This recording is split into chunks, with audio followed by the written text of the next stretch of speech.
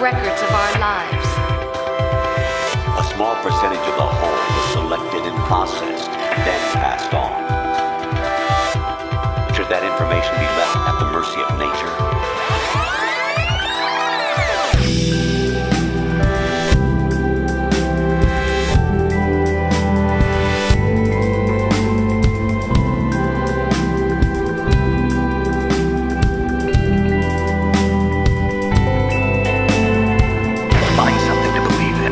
Find it for yourself, and when you do, pass it on to the future. Believe in what? That's your problem. Come on. Life isn't just about passing on your genes. We can leave behind much more than just DNA.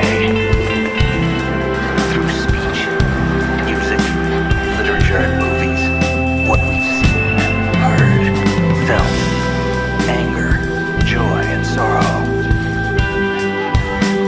These are the things I will pass on. That's what I live for.